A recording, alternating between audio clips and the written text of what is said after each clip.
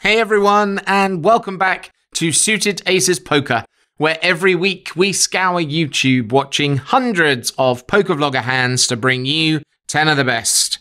And I guess it was bound to happen sooner or later, but in this week's episode, not only do we feature 3 players multiple times, but we seem to be at the Hustler Casino in California an awful lot. These were our 10 of the best, so sit back, relax, and enjoy. Let's get started. Coming in at number 10 this week, it's Brad Owen, playing in the biggest game of his career, $100, $200 blinds at the Lodge in Austin. And sure, we're all doing this in our local 1-2 game, but in a $12,000 pot?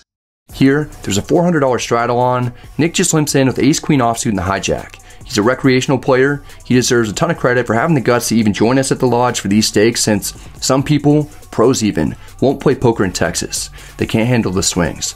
I like Nick, but I'm happy to try and isolate him in position with King 10 suited. I raised to 2,000. The big blind wakes up with ace-king offsuit, and this is when things get very interesting. Brad is going to probably get 3-bet, and I would imagine he, depending on the sizing, guys, he might defend with King 10 suited. But Chinese gamblers played so close to the vest the whole night that maybe you even fold this hand. What is he going to make this, 5.5? Well, he's got a limp in there. I think he's going to make it like 7,000 at least. Maybe 8 from out of position, 4x, something like that. We'll see. Yeah, 7,000. And that's probably just a hair too small to fold King 10 suited. I think Nick can just limp fold now. Unless he's thinking about doing something crazy. No, yeah, he's just going to fold the ace-queen. And now Brad's getting about 2-to-1 in position with the suited Broadway, and he's going to continue. So here we go. We've got a $15,000 pot against a guy who's been playing snug today. However, he was set up well in this situation to go for a light 3-bet. I played with the same player the night before on stream. This is a flashback to that session in which he 3-bet squeezed with a small suited ace in a similar scenario. Back to this hand, we're heads up in position. The flop comes Queen 7-6 rainbow with 1 club. We have 1 over and some strong backdoor draws. Any card above 7 that doesn't pair the board is going to give us at least a gutter. Clubs are live as well. Plus, this flop is good for my range. I'll realistically have all the sets, even top set, and I can have 7-6 suited for 2 pair. I wouldn't expect the big blind to have any of those hands very often except a set of queens. Pretty frequently, he'll just have ace high, whether it's ace king like he has here, or a small suited ace like he had in the previous clip that I showed you. The opponent doesn't want to quit on this yet. He down bets to 5,000. My sense is that he has me beat but is weak. I could flat to peel one off since I'm getting a good price and I'm in position. I figure I'm likely going to have to bluff at this at some point to take it down though. Might as well try it here when I have maximum leverage. The raise looks much stronger than if I call this bet. The opponent checks the turn and I fire at that point. There's almost no shot that I'll get re-raised even if my opponent has a set of queens, so if I raise here and get called, I could potentially even check back the turn and see a river card for free if I want, or I can continue with the heat if I feel like it. Either way, I'll have control of the pot. I go with the option that allows me to win on this street. I raised to 13,000. The stream doesn't really capture it on camera though. Not only will all ace high hands have to fold, but hands like jacks and 10s and 9s are going to hate facing this aggression as well. There's no sweat, the opponent folds right away, we get the biggest pure bluff that I've ever attempted, threw immediately to profit over 12,000 on the hand. Did he believe he raised? He raised it. And Brad Owen making plays. Wow, that is definitely something that I was not expecting. He raises Chinese gambler c-bet and raised to 13K and wow. Took it down. Nice move there by Brad. And that guy just snapped ace king like it was nothing. In at number 9 is Doug McCusker, playing at the Capitol in Sacramento, California. He's in a 1-3 game, and this hand, well, it just gets better and better and better. New day, new table, new seat, same old cards. I got 7-8 suited, open for a raise to 15. End up getting a caller on my left, and the next player puts in the call, and a couple players out back put in a call. So we end up going 5 ways to this flop with $78 in the pot. Now, I haven't hit one of these real hard in a very long time, hoping to do so here, and that's what we get. We get King 9-6 with 2 hearts.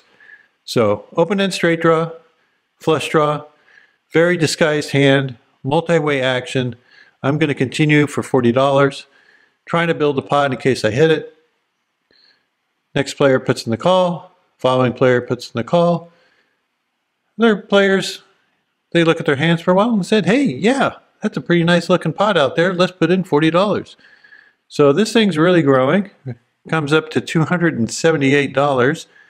And the dealer is going to put out a turn card. And we're really hoping and praying that we hit something, because it's been a long, cold streak, and we get the beautiful 5 of clubs on the turn. So we make the nuts, and we have a redraw. What more can you ask for? Well, you can ask for some action. So I decided to bet $150, which is a little over half pot. And I'm thinking that if someone had 2 pair, a big king, maybe a flush draw or some sort of combo draw with like Jack 10 or Queen 10 of hearts, they'll be coming along. First player thinks for a little bit and ends up folding. Was hoping to get a call out of one person, but it looks like that's not going to be the case, because the next player to act decides that he is not going to call my bet. He is going to put in a raise, and he makes it $400 to go.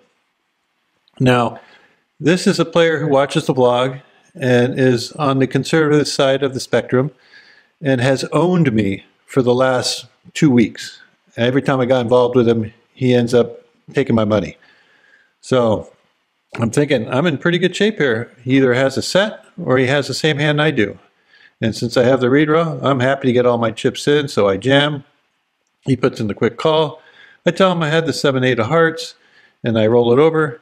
And the river card comes as a 5 of hearts. So it pairs the board, but we make the flush. He slowly rolls over, 7-8 of diamonds. So he turned the nuts also, and I get there with the redraw. And number 8 this week, we are playing with Frankie of the Next Gen Boys of the Texas Card House in Dallas, Texas. He's playing in a 2-5 game, and let's be honest, sometimes you just have to get lucky. Playing 2-5-10 with pocket 8s. We see an early position limp to 10. I make a big raise to $60, trying to isolate him. The straddle calls and the early position limper calls. Flop comes 3-5 king, checks to me. I probably have the best hand. I definitely want to deny equity against overcards, so I bet half pot, $90. And the straddle folds, but the under the gun limper makes the call here. He might have 5x or probably beat, planning on slowing down on the turn, except the 8 of hearts comes on the turn. We turn a huge set in a $360 pot. Checks to me, I bet $150. And things I didn't expect to happen was him to raise here to 300. Min click raise. I pretty quickly make the call. He's got 350 behind, so I think the money's getting in. I could definitely just raise it here. Jack of clubs comes on the river. He jams.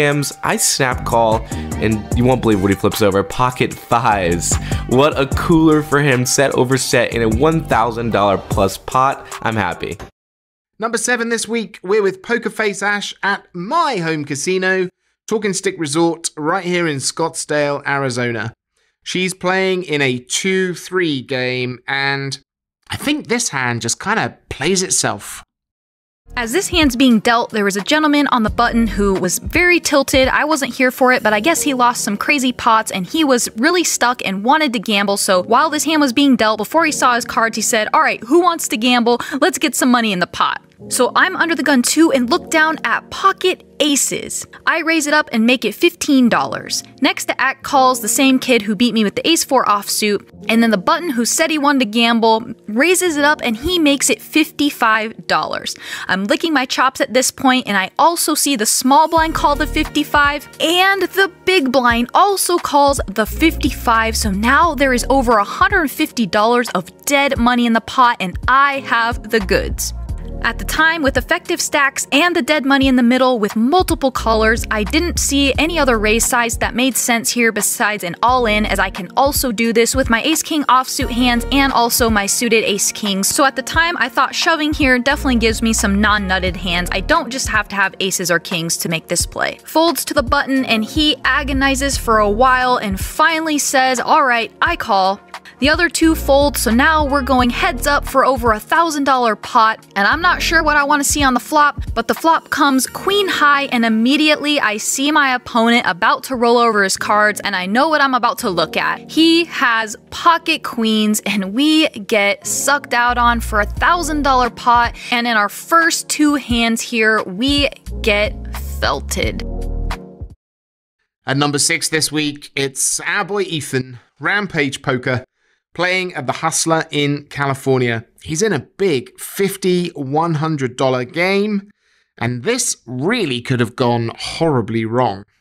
In the very next hand, there's an undergun open to $700. We're playing 5-handed here at this spot. There are 2 players who make the call to me, and I'm not going anywhere with pocket 3s. Let's try to hit a set and just stack everyone, right?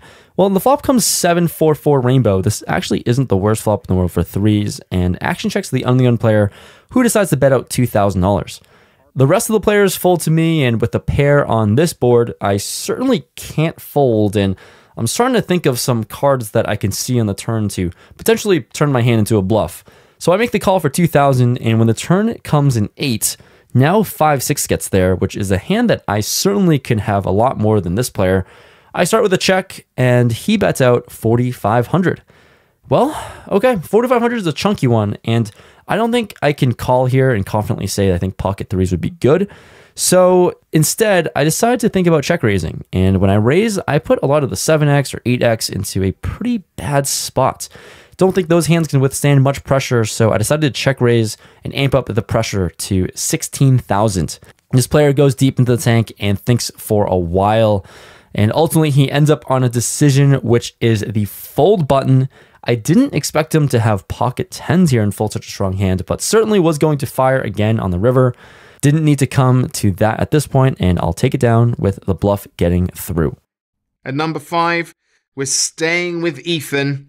He's still at the Hustler, but this time in a 25-50 game.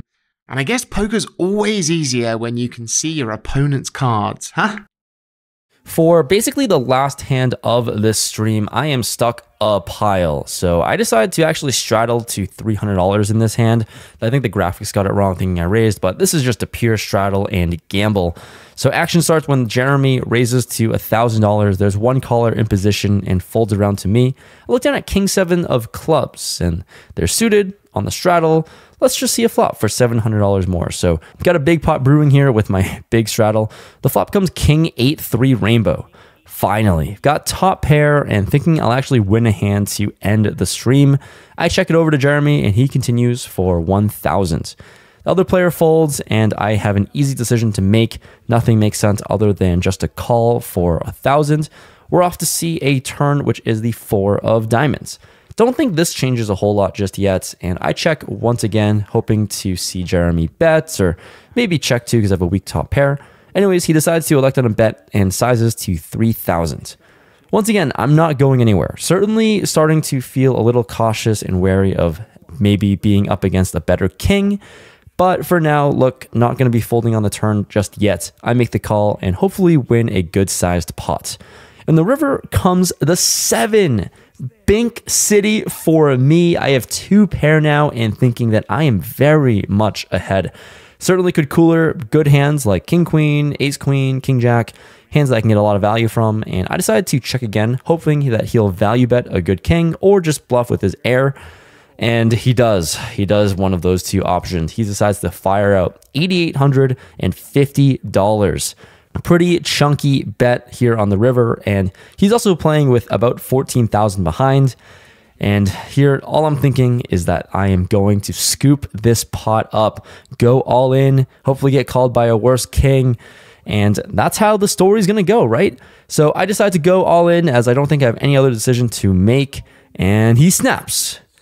And he has 5-6 of hearts, and I lose, because it turns out the river was a huge bink for Jeremy instead. Binks the nut straight and ship a $55,000 pot to him to end the stream. This was quite the night full of pain. And at number 4 this week, we're sticking with the Hustler up there in California, but we're changing the player. This time it's Mariano, and he's playing in the 25-50 game. And let's be honest, how many of you are betting the river? Action folds around to me on the button, and I look down at pocket 2s. The straddle is on, so I raise to 300, and then the small blind makes it 1,500. It gets back to me, and with a pocket pair, I'm not going anywhere just yet. Heads up to a flop of Queen, Queen 3. The small blind continues with a small bet, and I make the call. The turn is a 4, and now he bets $2,000. Well, we could certainly be losing to a queen or a bigger pocket pair, but we're also beating hands like ace-king or any other Broadway cards that didn't connect. So I make the call once again and find a terrible river, the 4 of diamonds, counterfeiting my hand.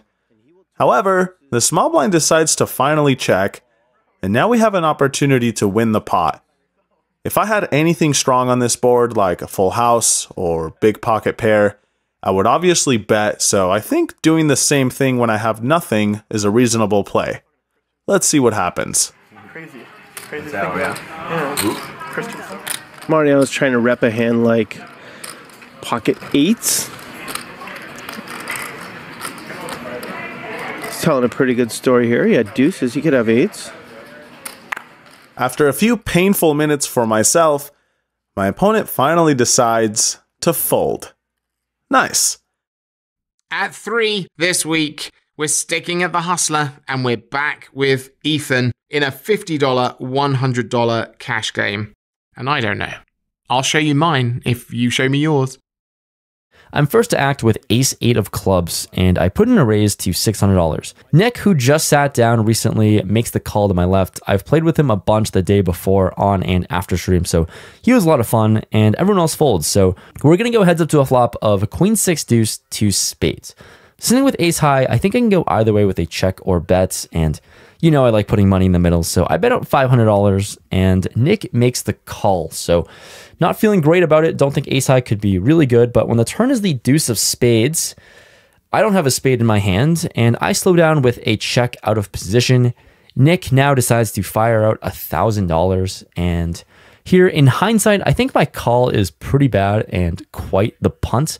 I'm just a non-believer in real time, but if I'm really going to call with ace high, I should at least give myself a chance by having a spade in my hand to fall back on. But anyways, I'm thinking, make the call for 1,000. Maybe ace high can be good. Maybe I can bluff some rivers. Who knows? I make the call, and the river is now another deuce. Trips on the board, so full houses are very prevalent, and I think full houses are a huge part of my range, whether it be big pocket pairs or small pocket pairs. But so does Nick, when I check it over to him, and he massively overbets the pot to 7,000. And facing this bet, I think I've got some pretty bad intentions starting to creep into my head. As played pre-flop, I should have all the stronger hands in my range. Theoretically, I am the only person that's supposed to be able to have pocket queens, pocket kings, and aces, which would essentially be the nuts. So this $7,000 bet screams like a queen to me, and it seems like he's trying to get some value, and sitting with ace high here, this might be a suicide bluff to attempt. But I really want to pull the trigger, as Nick only has like 14 to 15,000 behind in his stack. And if I'm trying to convince him to fold what I think he has as a full house with a queen, me raising here is a hugely underbluff spot, and like I said, a little bit suicidal. So I think about this for about the 30 seconds I have to act, and fuck it. I'm going to commit his stack in the middle, and immediately Nick isn't happy and thinks that I have pocket queens, which seems a little weird in my head to say, because if he has a queen, then there's only one combo of pocket queens. So Nick starts thinking for a long time, and my heart is racing. Let's listen to his thinking process and audio. I was hoping he was going to call, and then I was going to say good call, and let him turn over a queen, and then turn over kings. It's pretty disgusting, Rampage. I mean, I guess I just give you the money, right? I guess I'll have to sell my car to rebuy. That's a tricky one, but yeah, probably one you should. You're just 10 seconds. Really rare. But king, Rampage, that's a full house. What the fuck? I don't think I've ever folded a full house in my entire life. It's just a bluff catcher at this point, though. Actually, it's my watch money, so I kind of want to think about it for 40 more seconds. I think you got it, but I'm going to think about it for another 19 seconds. With 10 seconds left to act before Nick has to call or fold, he flashes me his cards, oh my god, and confirms he has pocket kings. And in the moment here, what the hell do I do? Do I look? Do I not look? Not sure what the best course of action is to get him to fold, but I decide on just flashing my eyes over and look and try to be as stone cold as possible. I let the 10 seconds pass, and he folds. Wow. Oh, show him the bluff. Show him the bluff. Show him the bluff. I'll be on tilt. Oh my God. Of course, I have to show the bluff when he asks me to, and I just have no idea what to think after he folds. This was such a sick one to get through. A little bit crazy, or a lot of bit crazy. Just feels like I got away with murder here on this one, and definitely should have lost 25,000 in this hand. They're gonna love that. That's the bluff of the year. That's the bluff of the year. You said kings. I was just like, that's fucking full of shit. Number 2 this week. Guess what? We're staying at the Hustler, and we're switching players once again back to Mariano. He's playing in that 25-50 game. And if you're Mariano's opponent in this hand, what's your play on the river? Moving on to the next hand, there's an open from early position for $200, and I choose to re-raise with King 9 of spades in position. Everyone else folds, and it gets back to the initial raiser. He thinks it over for a while, and eventually decides $700 is not enough, and bumps it up to $1,800. Action's back to me now, and at this point, I think it's fairly obvious we're up against a big hand. But considering that my opponent has plenty of money left behind, and we're in position, I choose to make an ambitious call. With nearly $4,000 already in the middle, we go to a flop of Jack 8-4 with 2 spades. Oh boy. He continues with a bet of $2,500, and I make the call. The turn is the ace of hearts, bringing in a second flush draw. My opponent seems unfazed though, because he keeps betting, this time $3,300. I don't think a raise makes much sense, so I call once again, and we're off to see one last card, which sadly brings no help, but it's actually a decent card, especially once he checks it over to me. Obviously, I have nothing with only King High, but I could certainly have some stuff on this board like King 10 of spades, 10-9 of spades, pocket jacks, pocket eights, pocket aces. You get the idea. Of course, with all those hands, I would be going all in, so I think we only have one play here. Is it all in time for Mariano? It is.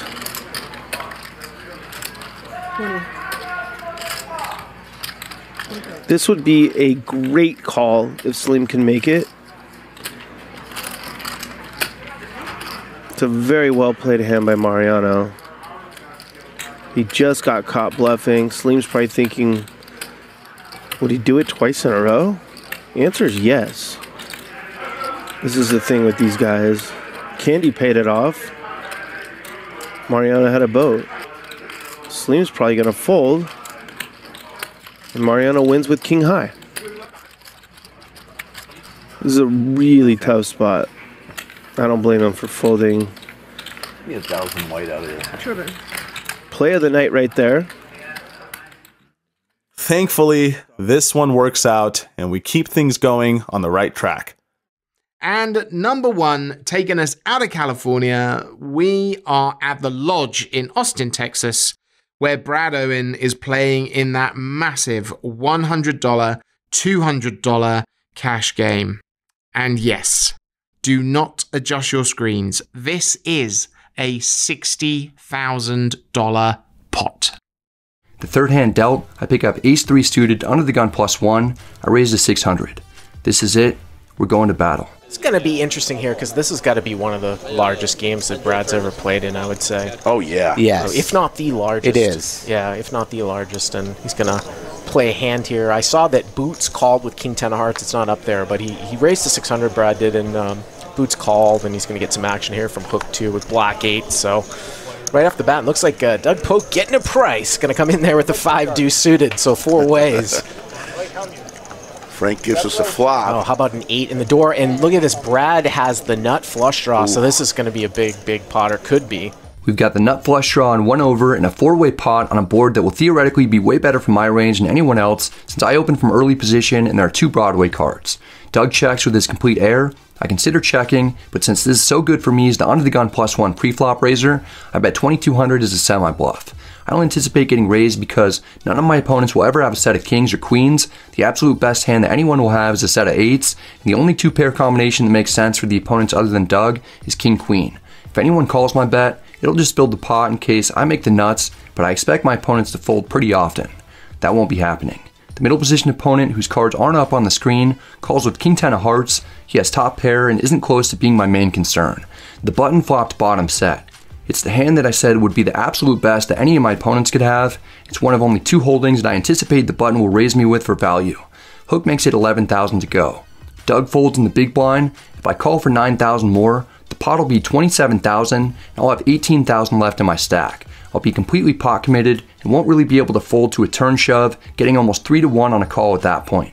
Since there are so few value hands that my opponent will have, and his range is capped at pocket eights, whereas I can have all the sets and two pair hands, I think that there's some chance that I could even be best. Hook is definitely capable of raising with some kind of worse draw. He's one of those guys who played for hours before the stream.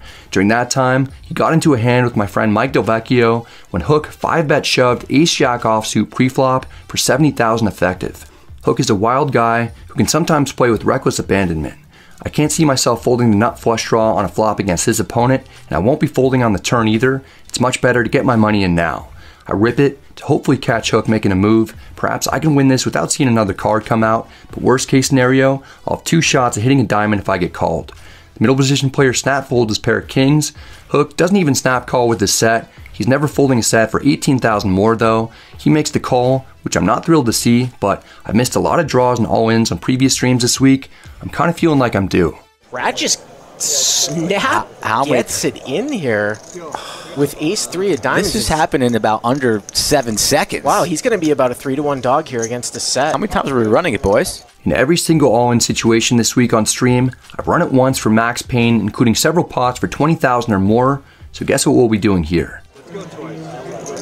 They're going twice. So about over 60 grand because Brad started with 30, plus the dead money out there. So they're going to go twice here, boys. Brad looking for a diamond, a non-board pairing diamond.